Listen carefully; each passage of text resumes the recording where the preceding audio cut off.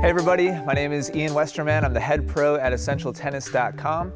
Welcome to this episode of Ask Ian, where today we're going to be answering a question from Trevor, who wrote to me and said, can you please make an Ask Ian episode of using a softer and more control-oriented racket, and if it helps, form a more smooth swing and develop better tennis strokes and techniques.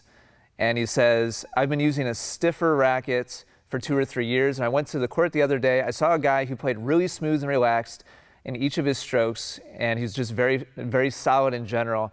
And his follow-through is all the way to the end, which is beautiful. He told me that a softer racket makes you use full potential of the swing and helps you develop a very solid and smooth stroke and feel the ball better.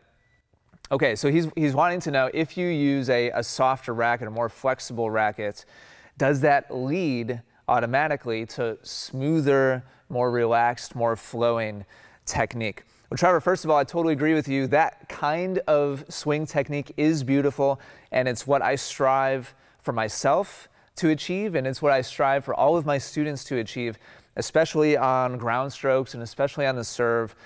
Fluidity is essential to having just using the body efficiently and biomechanically correctly. It doesn't automatically mean that all your movements are necessarily correct, but it helps immensely move the racket smoothly and efficiently and be able to hit good shots without having to work super hard. Now, I think your friend or the person that you talk to is on the right track about how stiffness and smoothness can be connected, but I think it's actually more than what he just talked about. And there's a couple of different factors at play here. Yes, stiffness is part of it. The overall weight of the racket is also a big part of it. Where the weight in the racket is, James, can you throw me a racket real quick? Yeah. Sorry. Where the weight in the racket is important, and the size of the racket is also important. If most of the weight in the racket is up towards the head of the racket, then it makes the handle very easy to maneuver. It makes the head very easy to maneuver back and forth. So when you see a really big racket that's really, really light, almost always the majority of the weight is in the head. And you can test that by putting your hand right at the bottom of the hoop or the head of the racket and just let go and see which direction the racket goes. So this racket has more weight in the handle, which means that it's, generally speaking, a heavier racket, and also generally speaking, the racket head will be a little bit smaller. And all of those things go together. So the bigger the head is, the lighter the racket will be, the more of the weight will be towards the head, and also usually the stiffer the racket is. So all of these things go together to make a big light racket very easy to use poor technique.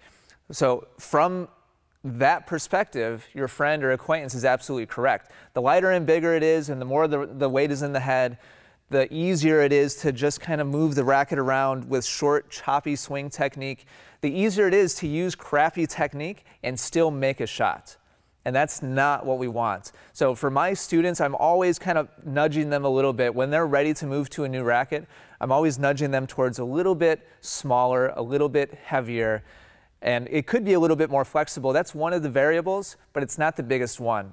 In my opinion, the size, the weight, and the balance supersede the flexibility part of it. But usually the flexibility is in line with those other factors. So the smaller, heavier, more handle heavy your racket is, the longer your swing has to be to generate racket head speed. And that length of swing and that smoothness is something that you absolutely should be trying to develop. So is there a direct correlation? Sometimes, but those other factors are really important too. So keep that in mind. Hopefully this explanation was a little bit helpful to you.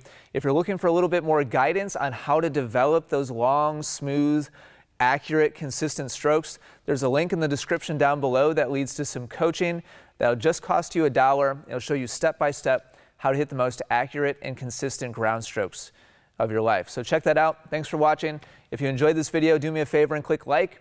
Leave any comments or questions down below, and let me know what other topics you'd like me to cover on a future episode of Ask Ian.